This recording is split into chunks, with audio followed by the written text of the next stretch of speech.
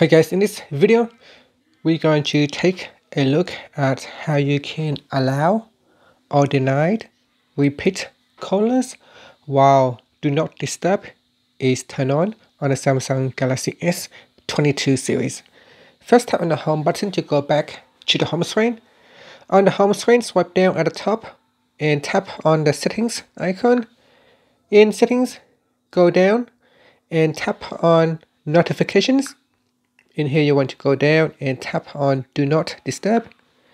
Next, we go down to the bottom and tap on Calls, Messages, and Conversations in the Exceptions section. In here, go down and tap on Repeat Callers toggle button to switch it on or switch it off.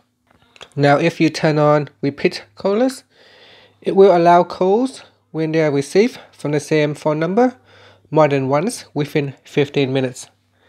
And that's it. That's how you can turn it on or off. And finally, you can tap on the home button to go back to the home screen. Thank you for watching this video. Please subscribe to my channel for more videos.